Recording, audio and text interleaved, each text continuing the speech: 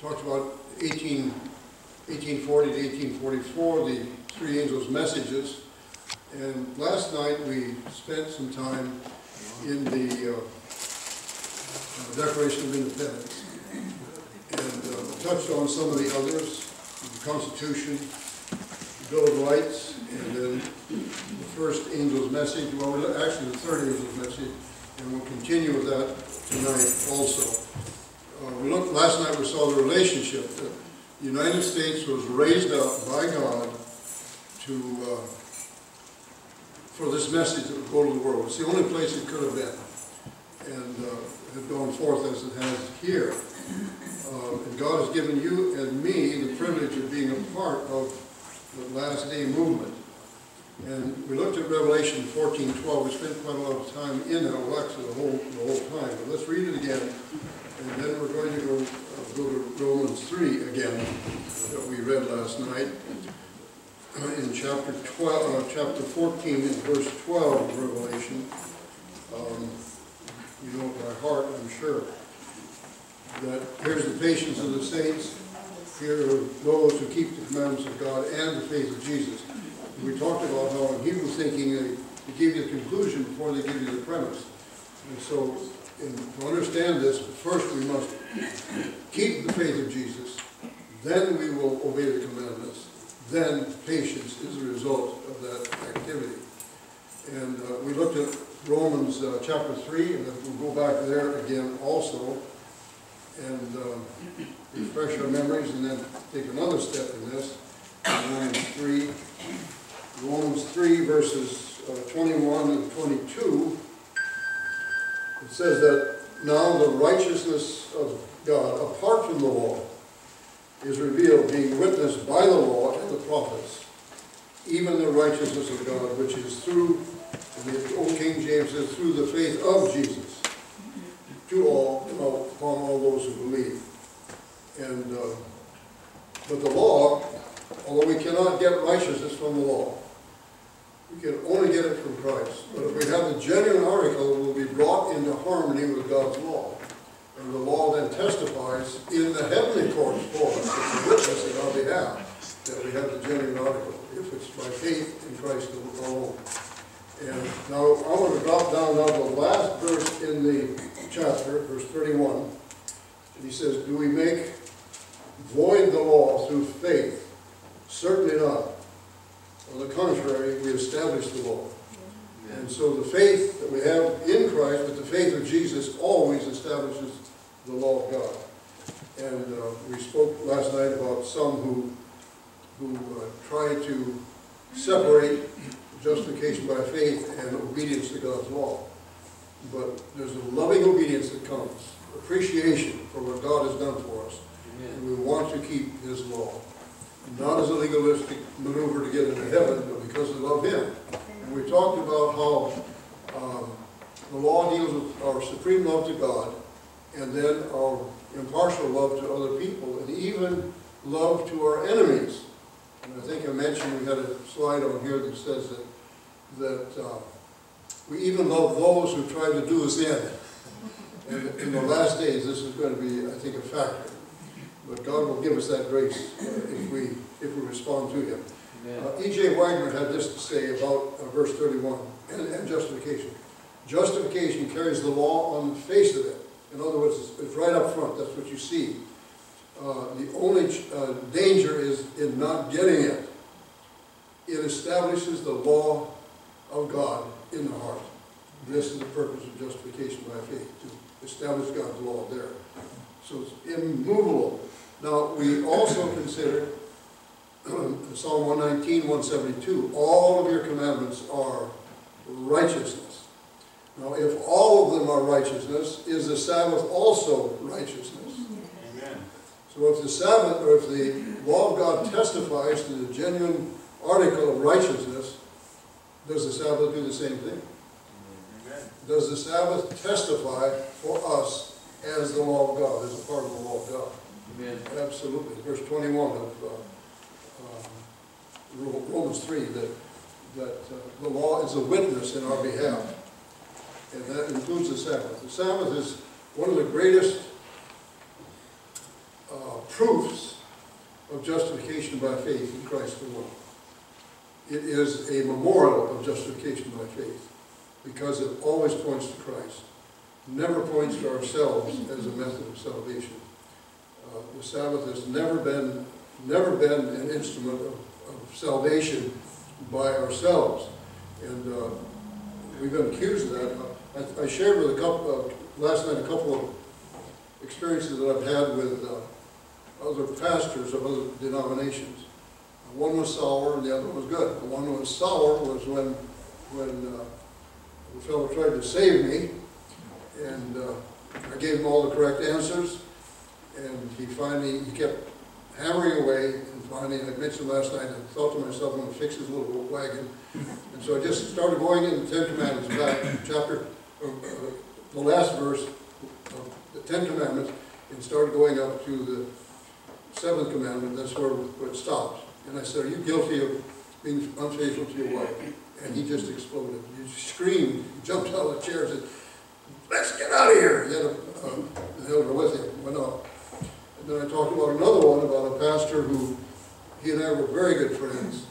And he asked me one time about, he said, give me a study of justification by faith, which I did. And he was blown away that an Adventist would give him that kind of a study. And I want to share another one with you tonight, the Presbyterian pastor, who were very close friends. We worked together as much as we could. We had a difference, and that was over the Sabbath and Sunday. But it was not a knockdown, drag-out fight. We expressed our positions. And he was on the state level on the blue laws. They'd been put out of, almost out of existence. And but his group was going to the government to insist that they enforce the Sunday blue law. And I was opposed to it, but I was on the lower level, state, city level. In fact, I sided with the Jews and the liquor dealers. The liquor dealers wanted to have, they wanted to be open on Sunday. And I didn't believe in it drinking alcohol. I didn't believe they should be even selling it. But I believed they had a right to be open on Sunday as a business. Well, anyhow, my friend, he kept asking me to come worship with him some Sunday at his Presbyterian church, and I kept putting it off. I really wasn't interested in going. But early one morning, the Lord laid on my heart that I needed to go to the Presbyterian church and listen to this preacher. And so we did. Shirley and I went, and we were a little bit late. I don't like to be late. When I used to go to movies, if I was 5 minutes late, I would wait till the next one. I didn't want to get in when the thing started. So, but this day we walked in the Presbyterian church, and the deacon walked us down the aisle. It was a long, pretty big sized church. He walked us all the way down and put us on the front row. And at that time, he was a big man, great big mustache, long legs, he always smiling. He came out of his office and to the pulpit. His legs were pumping, and he was looking around, smiling. He looked over the congregation. He was like, he saw me. He said, "Oh no!" He says, "Of all times when the Seventh Day Adventist pastor to be here is today." Then he looked at me. He said, "We've been going through the Ten Commandments, and we're on the fourth commandment today." And I just smiled at him. And so I talked to him about. Excuse me. Yeah, sorry. Can you pull your computer this way? Just This way? Sure. Sorry about that. there you go. All right. It's just tapping on the mic. Oh, well, if I was beating the correct time, I'd be all right. But anyhow, I had been talking to him about that you cannot support any day by law. Well, I was hinting at that Sunday keeping by law is legalism, but I never said it overtly. I just hinted at it. And I kept saying that Sabbath, we cannot support a law to support Sabbath, and that for man's law, and that the Sabbath is a sign of righteousness by faith. And so the pastor, as he got through looking at me, he looked very straight to his congregation, the most serious I think I've ever seen him. And he said, "Well, I've got some news today. We lost the battle over the blue laws." And And then he said, I guess we're going to have to accept Sunday by faith alone, just as the Adventists do by the Sabbath. But he never got what I had said before, but it wasn't explicit, but it was always implication, that sort of thing. And he was picking up most of it. And he told me one time, he said, Jerry, I want to tell you where I get my sermons. At that time, they had These Times out of Southern Pub, and it's no longer in existence now, but he said he got most of his sermons out of These Times and out of Liberty Magazine. So, and at the time that we were friends, the Northern Presbyterians were going through a horrendous struggle with homosexuality, coming in as preachers and that sort of thing. And he told me, he said, Jerry, if this thing, well, in fact, we were traveling together. He said, I've got to go to this meeting. He said, I wish you could come in with me. Because he was standing alone, and he knew that I would support him. There was no way they would let me in. And but he said, if this passes, he said, I'm leaving the Northern Presbyterian Church. I'm going to go south and join the Southern Presbyterians, which he did. They voted, and he packed up and left. But I'm hoping that those magazines are still working on him. Some of the conversations we had, he really was a wonderful man. One time he was sick with the flu, I think it was, and Shirley and I went over to his house, and I was going to give him some hydrotherapy. And he just smiled. He was sick as a dog. He said, well, all things, the preacher comes to give us some health, you know. So I'm hoping that he'll accept the message in the last days. But anyhow, the Sabbath is a sign of righteousness by faith. It always has been, and it always will be. And now, also, the Psalm 119:45 says that David says, I will walk at liberty. Why? Because I seek your precepts. So, and we know in James talks about being judged by the law of liberty. And so now the question that comes again, is the Sabbath included in the law of liberty? Absolutely. It's a memorial, again, of the freedom that we have in Christ Jesus. I don't know, I was not always a Sabbath keeper, but I can assure you that when I accepted the Sabbath, my heart just overflowed. And I could hardly wait for the Sabbath. From one Sabbath to the next, I wanted to be with God's people on the Sabbath. It was a tremendous blessing. And sometimes you become a preacher, then you probably work harder on the Sabbath than any other day of the week. But that's all right too. Anyhow, God's 10 Commandments, especially the Sabbath, are about righteousness and freedom for the believer. God's 10 Commandments, especially the Sabbath, are about righteousness and, well, I guess I said that.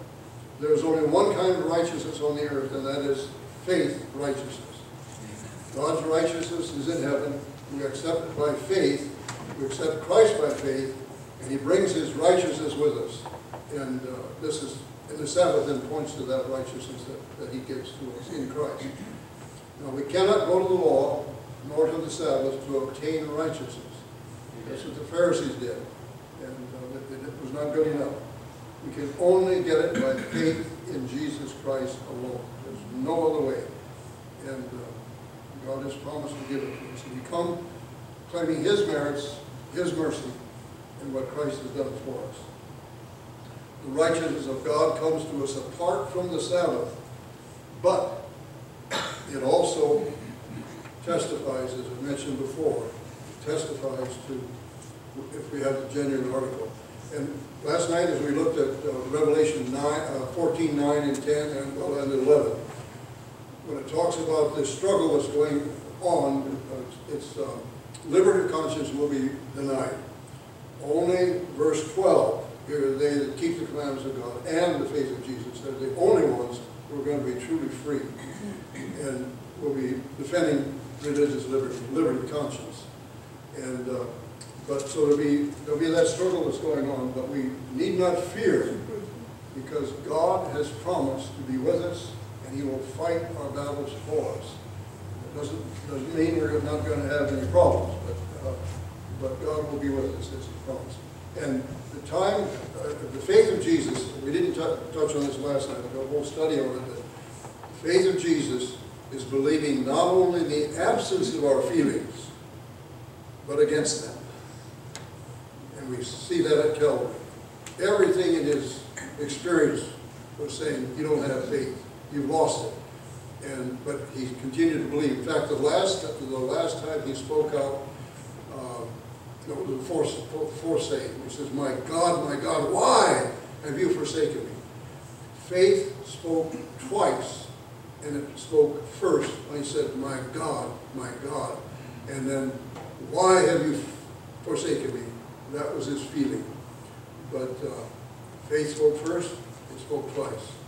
And Christ came through. That is the faith of Jesus. That's the faith that we receive when we come to him and ask him. I want to take a look a little bit about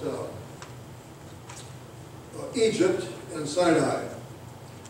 On the bottom one here, it's in the same, well, you can probably see that. Mine's all green. This is the land of Goshen. It truly was the land of milk and honey at that time. And God led them to Mount Sinai to give them the law. But coming back to what I said before, we cannot go to the law, nor the Sabbath, for liberty, found in Christ alone. And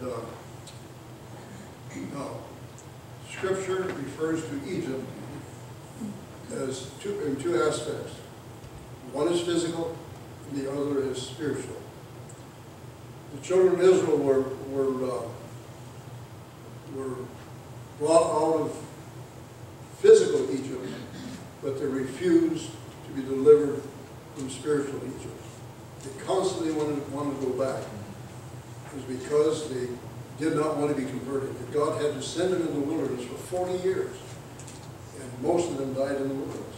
But they refused the spiritual aspect of being delivered from Egypt.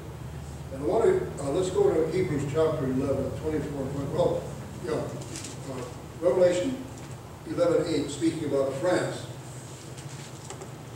was named as spiritual Egypt and spiritual Sodom, because this was the condition of France during their Reformation, or Revolution.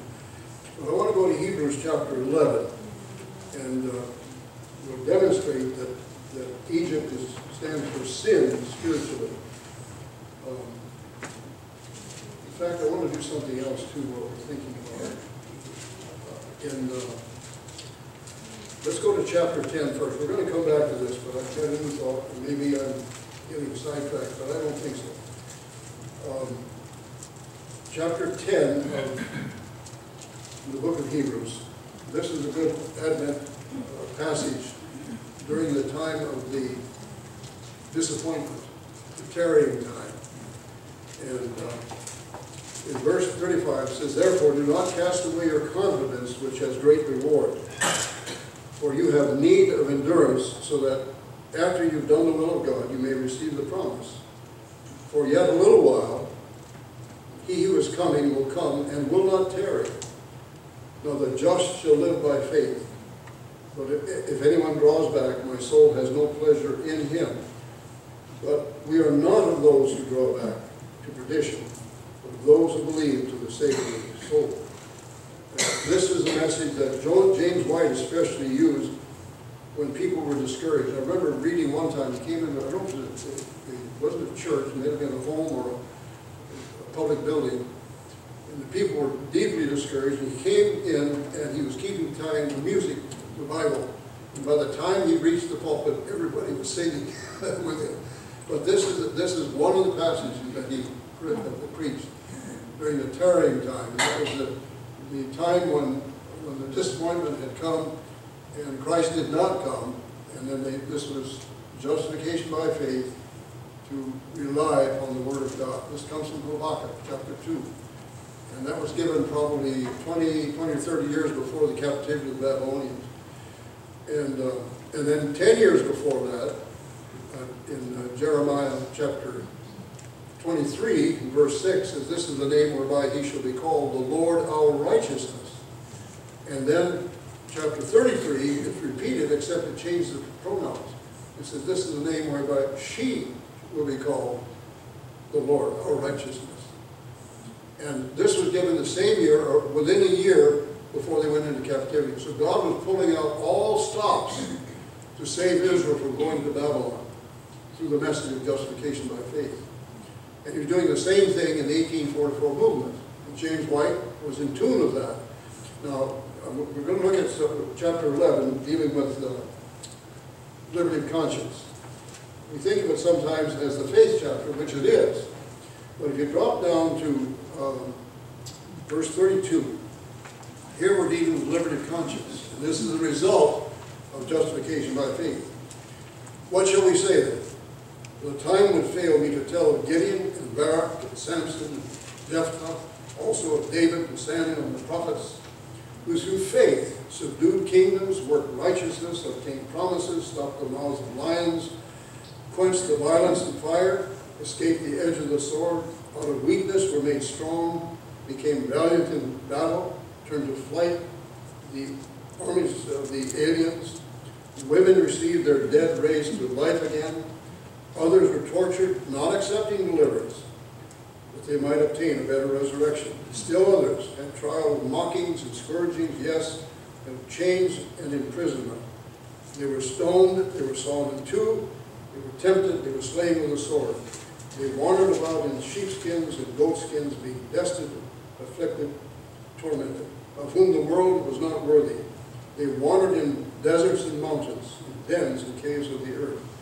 And all these, having obtained a good testimony through faith, did not receive the promise, God having provided something better for us, that they should not be made perfect apart from us. This is dealing with liberty of conscience.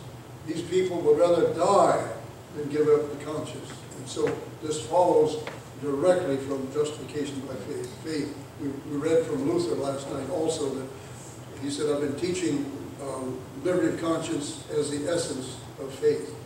And we'll probably get into more of that tomorrow. But I was impressed to read this tonight. But liberty of conscience always comes with justification by faith. It frees us to choose or to refuse. We can refuse Christ also. Now, let's go back to 24 of chapter 11. This is dealing with Moses when he left Egypt, and even before he left Egypt. 24 says, by faith Moses, when he became of age, refused to be called the son of Pharaoh's daughter, choosing rather to suffer affliction with the people of God than to enjoy the passing pleasures of sin, esteeming the reproach of Christ greater riches than the treasures in Egypt, for he looked toward the reward. By faith he forsook Egypt, not fearing the wrath of the king, and he endured as seeing him who is invisible. So what we have here now, Noah had a tremendous advantage being raised in Pharaoh's house, but, well, advantage and also disadvantages. He would have been the next Pharaoh. He studied everything they had. And I would imagine he studied the theology of the pharaohs. He had to know that before he ever become Pharaoh. And but he refused the last steps of bowing down to those gods and claiming himself to be a god, because that was part of also. But he studied medicine too, by the way. The Eber papyri and some of those were in existence at his time, and he had to study. The pharaohs were physicians as well as gods, and he would have been in that kind of position, but he turned from it all. And this is the point here, that spiritual Egypt is, did I pass one? For some reason, oh no, let me see if I can get it. Maybe it's, okay. Spiritual Egypt, you have the affliction with the people of God and the reproach of Christ as being synonymous. And we have also the pleasure of sin. For some reason this is not kicking in.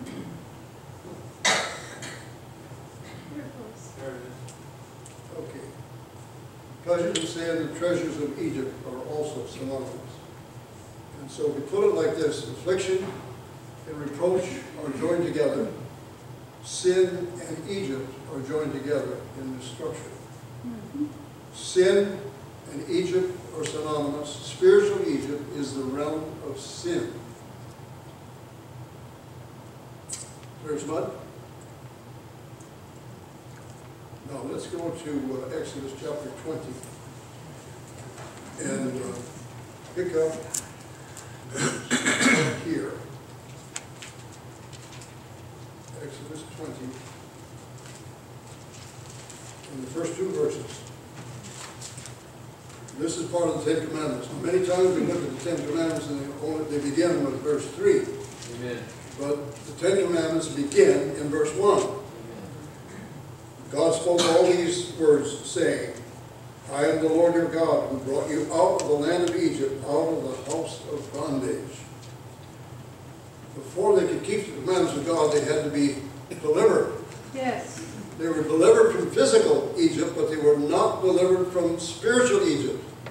You remember, as they wandered, before they went into the wilderness, actually, but all through the wilderness, did the same thing.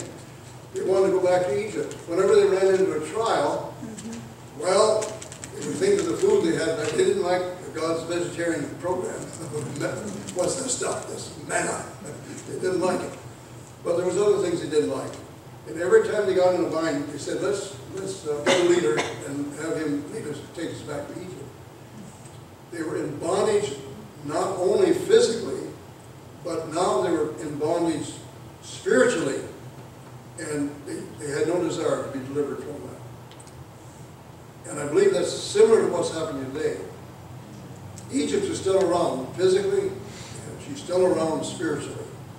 And God wants to deliver us. We may not be in physical bondage, but He wants to deliver us spiritually. Now there's been a change in the country. Now we're dealing with Babylon. Physical Babylon has passed off the scene, but spiritual Babylon is still with us. The book of Revelation is dealing primarily with spiritual Babylon and in contact with God's people. And God wants to deliver us completely from Babylonian theology, practices of all kinds. And He will have a people that will stand up to this regime, especially as we talk about Revelation. But in Exodus 20, as I mentioned earlier, this is part of the Ten Commandments. God as a mighty deliverer, and the law of God then being a demonstration and a proclamation of His righteousness. When that law is placed within us through Christ, that law becomes a testimony to it. We say we believe that God has delivered us from Egypt, from sin. And we may fall, may stumble, but we know who the Redeemer is. We turn to Him and say, God, I don't have the power. You must act as you promised you will. And He'll hear us. Amen. Time and time again, we run into these situations. And again, Israel was delivered from physical bondage, but refused to be delivered from spiritual bondage. He refused to give up sin. And as I mentioned, Babylon also has two aspects, physical and spiritual. We'll look at this physical first.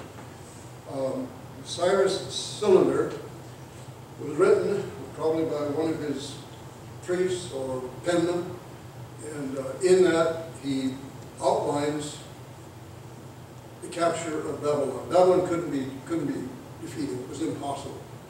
Babylon had two walls around the city. They had a moat in between. In fact, one of the walls was so wide that they could run chariot races on top of it. It was amazing. And I heard one time 6 feet wide, but I don't think it'd be that many, maybe 4.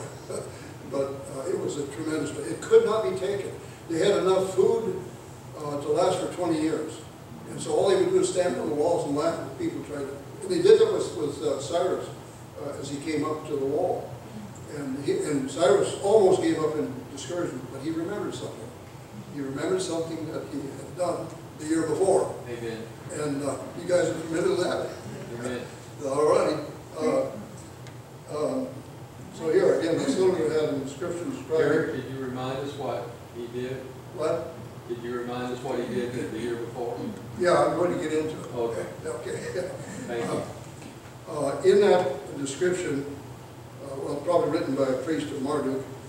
And here, the great theme of the cylinder inscription is that Cyrus is the chosen of Merodach, or Marduk, and that Merodach has given him the empire of Babylon. Now, this is from their standpoint. But it was judgment from God. And God gave 2 calls to his people to come out of Babylon. And they're found in Jeremiah. And let's go to Jeremiah and read this. And we're going to see what happened, what this was about. Chapter 51, verse 6. It says, "Lift up your eyes to the heavens." Oh, I'm sorry, I'm in Isaiah. I need to go to Jeremiah. Jeremiah 51. By the way, I got this from A.T. Jones years ago. Verse 6. When I get there, he says, "Flee from the midst of Babylon, and every one save his life. Do not be cut off in her iniquity, for this is the time of the Lord's vengeance. He shall recompense her." And now we go to chapter 51, actually we're there, verses 45 and 46. This is the first call. "My people go out of the midst of her. Let everyone deliver himself from the fierce anger of the Lord. Lest your heart faint, and you fear for the rumor that will be heard in the land. A rumor will come 1 year, and after that another year, a rumor shall come. And violence in the land, ruler against ruler." And then in verse 47 talks about the judgment that God would bring upon Babylon. And here is an account by Herodotus, who is a Greek historian. He's known as the father of history. And he collected materials systematically and put them together. And he's the first one that we think ever did this. And he wrote about Babylon and Medo-Persia and that group. And he would gather material and he would test their accuracy as the best that he could and arrange them in well-structured and vivid narrative. This is what he wrote. "Cyrus, on his way to Babylon, came to the banks of the, sometimes it's called Gindes, or I think it's Gundays is how it's pronounced. And here is a map of a very small river, but as Cyrus came up north from where he was ruling in among the Medes, the Persians, and he had to go north, and he hit this river, and something happened at the river. Again, this is the river. Here are the pictures of it. Most of the time it's fairly smooth. Here it's in a narrow place. It's a little rough. Here's one, again, more smooth. Here's one in flood time. And you see the young man riding on the back of a buffalo. So you see how deep it is. Well, Cyrus came to that river in flood time. And they're trying to think of how to cross it. And one of his sacred white horses fell into the river and drowned. And he became furious. And he said, "I'm going to make this river so low that a woman can walk across it without getting her skirts wet." And so he divided his men. Somehow he got a group of them on the other side, and then they dug channels, 180 of them on each side of the river, and drained it. So that, but it took them a year to do it, or nearly a year. And so the Jews heard about, the rumor was that Cyrus is coming 1 year, and then it stopped. And then they heard it a second time. And that's when he was able to cross the river with his army, with his sacred white horses, and women who could go across without getting their skirts wet. And so then they marched on down to Babylon. I think this next one talks about, when Cyrus reached this stream, which could only be passed in boats, one of the sacred white horses accompanying his march fell, full of spirit and high mettle. walked into the water and tried to cross by himself. But the current seized him, swept him along, drowned him in its depths. Cyrus, enraged at the insolence of the river, threatened so to break its strength that in the future even women should cross it easily without wetting their knees. I said skirts, the knees. Accordingly, he put off for a time his attack on Babylon. Dividing his army into two parts, he marked out the ropes of 180 trenches on each side of the gun bench, leading off from it in all directions and setting his army to date, some on one side of the river, some on the other. He accomplished his threat by the aid of so great a number of hands, but not without losing thereby the whole summer season. Usually they fought during the summertime. In the wintertime they would go home and sharpen their knives. Having, however, thus wreaked his vengeance on Gunbane by dispersing it through 160 channels, Cyrus, with the first approach of the ensuing spring, marched forward to Babylon again. And when he got to the city, I think I've got a picture. Well, I've got this one out of war order. But when he came to the city, he saw that. But he knew what the walls were like. He knew the territory very much, and he almost gave up in discouragement because the Babylonians were just mocking, and he didn't have the power to get through. This wasn't invented at that time. And so, but he remembered, I'm going to go back to this one, head out of order.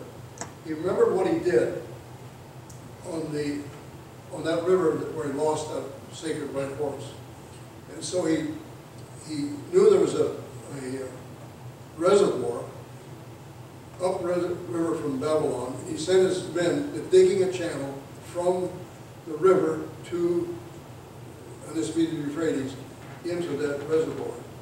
And it took some time to do, but as they broke through, then he had men stationed on either side of the walls of Babylon. Here's one we see them marching under the wall, because as the water went down, they marched through. They probably got their knees wet as they went through. Then there was the rest of the army was on the other side of the wall. When it went down, the water went down, they marched in and met and captured Babylon almost without a shot. I'm sure there was a battle going on, but not like it would have been. And that's the night that Belshazzar was drinking from the vessels from the house of the Lord. And that was his last day also on earth. But that's what happened at that time. There were two rumors. Can you think of any other rumors that might happen to be relevant to us? Revelation 14:8, and then also chapter 18, and that's the one we're facing with. Yeah, 14:8 has already taken place.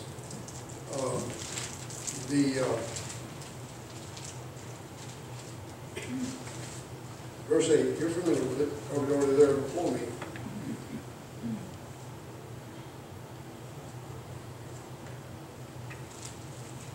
And the message is, another angel followed, saying, Babylon is fallen, that great city, because she has made all nations drink of the wine of the wrath of her fornication. Now, it's not completely fulfilled yet. The first part, there was the beginning of the falling of Babylon. And this is spiritual Babylon. This is talking about apostate Protestantism that rejected the three angels' message in 1844, the sanctuary message, the Sabbath, and all that, Christ coming. Probably in the spring of the summer of 1844. And then in the following year, when Christ did not come, horrible disappointment of God's people. And the people who made up Babylon really had a high day ridiculing God's people. And I'm sure there were some of the people who responded later and accepted the message, but not very many, just a dribble. But this message is going to come again. That was the first rumor, 1844. The next one is, we don't have a time element. We know it's more than a year, because that year is going past even a prophetic year. But let's go to chapter 18. And here we have, beginning with verse 1. After these things I saw another angel coming down from heaven, having great authority, and the earth was illumined with his glory. This is a picture of the loud cry, the mighty movement of God in the last days. We believe that that movement began in 1888. We're told that the latter rain had begun. The loud cry had begun in the presentation of Christ and his righteousness, justification by faith. That was about 1892. But it started spinning out. And the reason for that was there was not enough people that accepted it. I remember a friend of mine, he called me up one time before a minister's meeting, and I don't know if I said something or what, I don't remember even why the conversation got started, but I responded to him, and I said, well, that message was rejected in 1888. He said, how can you say that? He railed on me for quite some time. And so when we got to the minister's meeting, he nailed me after the first meeting. and so we went for a long walk. Well, it wasn't so long, we went for a walk. He said, you need to explain yourself. That the 1880 message was the loud cry. And I said, what's the purpose of the loud cry? And he knew what it was, that it was to prepare people for the son-in-law and also prepare people for the second coming of Christ. And I said, did it happen? And he said, no. I said, that's your answer. He said, oh, that's simple. I said, yeah, it's that simple. And, today he's a believer, but it took him a while to believe it. But this is the message that God has given to you and to me to proclaim to the world. And it's the uplifting of Christ in such a powerful way. Jones said to come with 10 times the power. And Ellen White got that a little bit later on, I think, in this. There's a power that we have not seen yet, but it's the power of godliness, not just intellectual presentations. In order to give this message, we must first, it must get a hold of us, heart and mind and soul, and it will go like wildfire. We're not there yet, but I think it's coming. Amen. Now, verse 2, this is the picture of Babylon. He cried mightily with a loud voice, saying, Babylon the great is fallen, and has become a habitation of demons, a prison for every foul spirit, a cage for every unclean and hated bird. What a picture of Christians who have turned away from God. The whole world will be involved in this. It's interesting, the word Babylon, or Babel, comes from two words. Babe, which is either gate or passageway, and the last two letters are L. It means the gateway to heaven, or the great gateway to God for salvation. That's what it meant originally. But because of the confusion at the Tower of Babel, the Jews said, well, this is nothing but confusion because of the experience they had at that time. So it's come down to us today as spiritual confusion. And so it's both. It's still, they're talking about God, but they're confused and mixing some of the things we looked at yesterday. We're seeing some of that today. Now, but this is a full-blown picture of spiritualism. And one of the things that spiritualism states, that when they get into power, they're going to do away with the blood of Christ. They're very strong on this. And that's coming too. There are many people who do not believe that Christ died for us as part of redemption, of paying our penalty that we deserve. There's some people who will not accept it. But anyhow, it's going to come anyhow. Then in verse 3 it says, for all the nations have drunk of the wine of the wrath of her fornication. The kings of the earth have committed fornication with her, and the merchants of the earth have become rich through the abundance of her luxury. And this is going on today. And but it's going to come to an end. But this is the whole world going to be involved with this, except God's people. We need to be among that people. We cannot miss the boat on this one, because there'll be no probation after that. And God has promised that He will keep us by His grace if we'll only let Him. And then verse 4, I heard another voice from heaven saying, come out of her, my people. So He has people in Babylon. And our work is to call them out. Amen. And so the question comes, the two rumors, Revelation 14:8 and 18:2. And he says, come out of her, my people, lest you share in her sins, lest you receive of her plagues. And so the question comes, which way? By what teaching? By what power? Jesus Christ says, I am the way, I am the truth, and I am the life. We need all. We need him as the way, we need the truth, and we need his power of life within us. And so Christ stands asking us to come. He is the way, he is the truth, and he is the life of righteousness by faith. And now, here we come to, I believe this is from both Ellen White and A.T. Jones. This is what she had to say. The angel who unites in the proclamation of the third angel's message is to enlighten the whole earth with his glory. A work of worldwide extent and unwanted power is here foretold. The Advent movement of the 1840 and 44 was a glorious manifestation of the power of God. The first angel's message was carried to every missionary station in the world. And in some countries there was the greatest religious interest which has been witnessed in any land since the Reformation of the 16th century. But these are to be exceeded by the mighty movement under the last warning of the third angel. And that is chapter 18 of Revelation. This is what A.T. Jones had to say.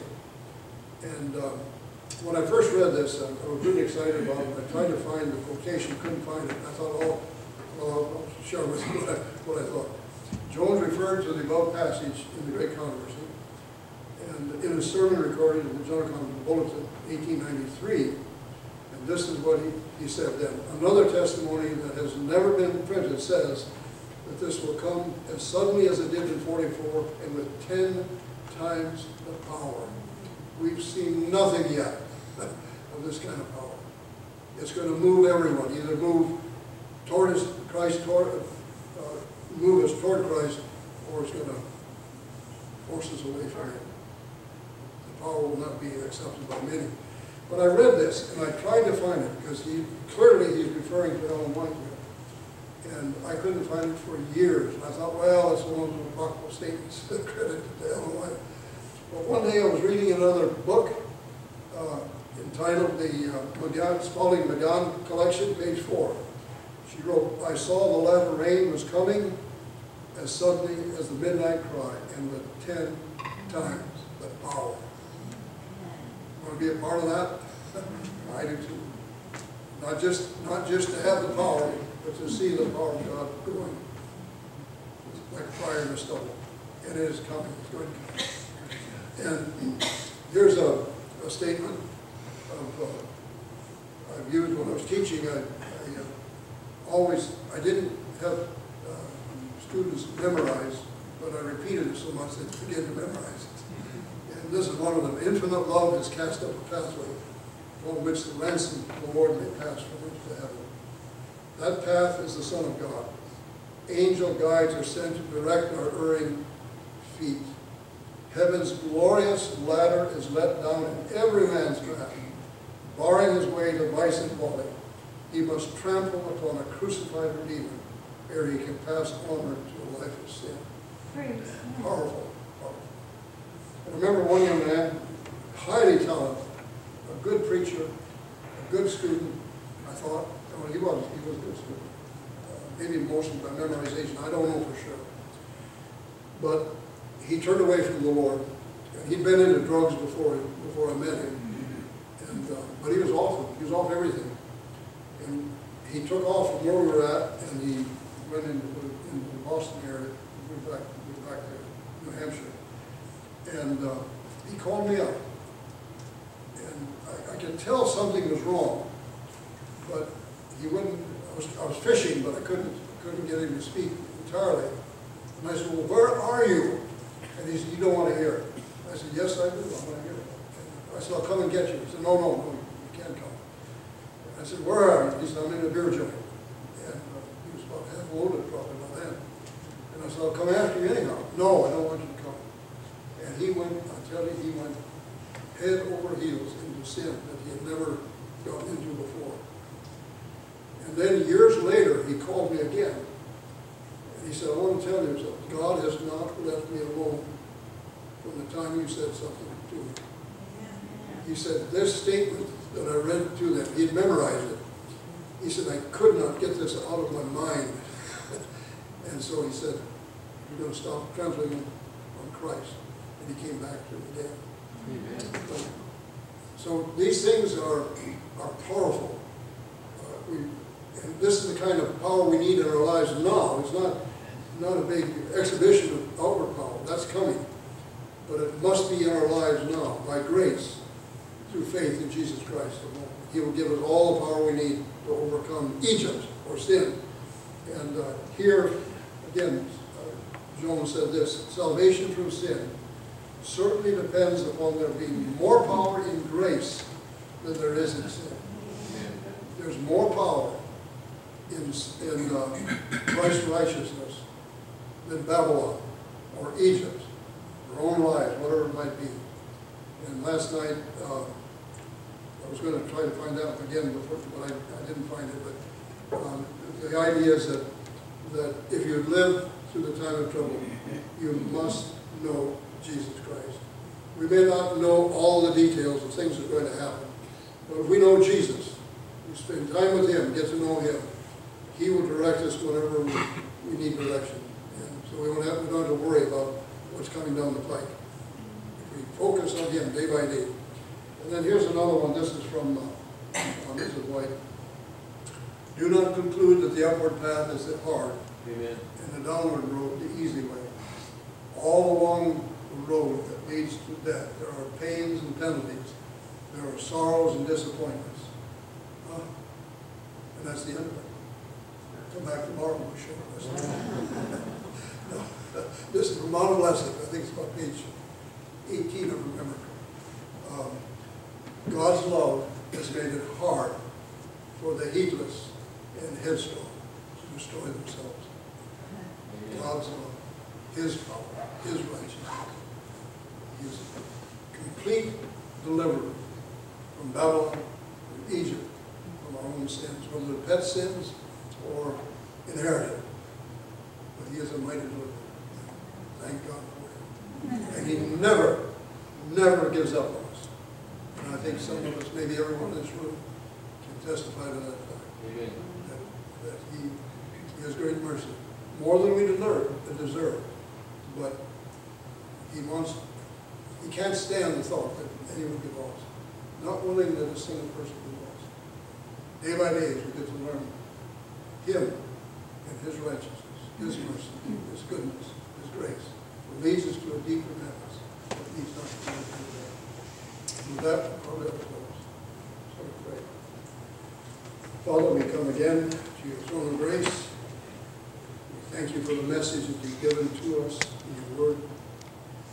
And we pray that day by day, moment by moment, we may get to know you better, understand what you are to us better, and understand the good news that's better than anything we've ever heard before. We thank you in Jesus' name. Amen. Amen.